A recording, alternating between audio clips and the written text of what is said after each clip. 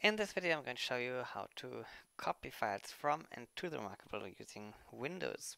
Disclaimer, by copying files I don't mean PDFs, I mean files from the reMarkable's file system, for example a splash screen file, which is what I'm going to use as an example in this video.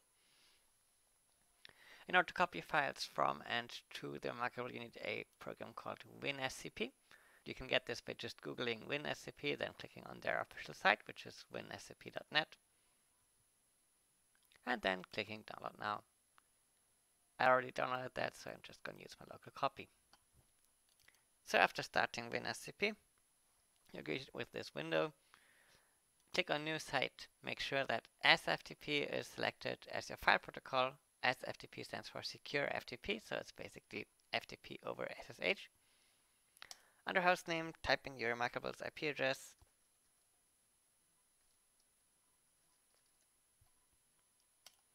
Under username, type in root. Now for the password, you can input your password here, or if you have created an SSH key, you can use that one. So click on Advanced. Then under SSH, click on Authentication, and under Private Key File, click on those three dots to select the file you generated. Click on Open, click on OK, and now you're set. Now, you want to save this session because, well, if not, you would have to input all this information again every time you want to connect. So just hit save here, give it a name. I'm going to call it reMarkable Wi-Fi. And now you can just hit log in, and you're being logged in into reMarkable. Now, if you have this set up, you see your local directory on the left side and your reMarkable on the right side. If you'd rather like a setting like an Explorer window, just go to Settings, go to Interface, and choose the Explorer interface. Now if you restart WinSCP, select that connection again, it will look like a normal Explorer window. If that's the first time you started WinSCP, you might not be able to see those hidden files like .local.config. If that's the case, go to Settings again, go to Panels, and click Show Hidden Files.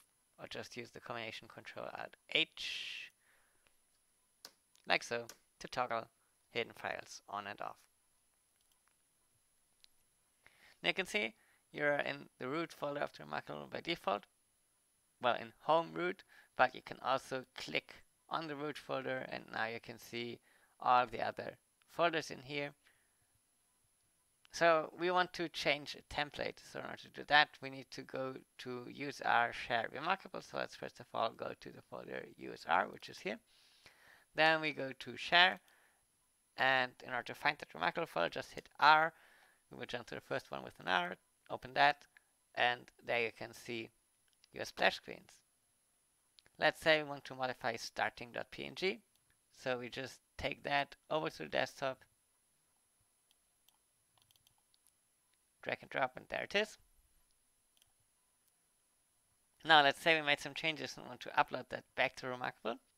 We can just take that, drag and drop that onto WinSCP, and now it's asking for confirmation because we're overwriting a file with the same name. Just hit yes, and it's copied over to the reMarkable.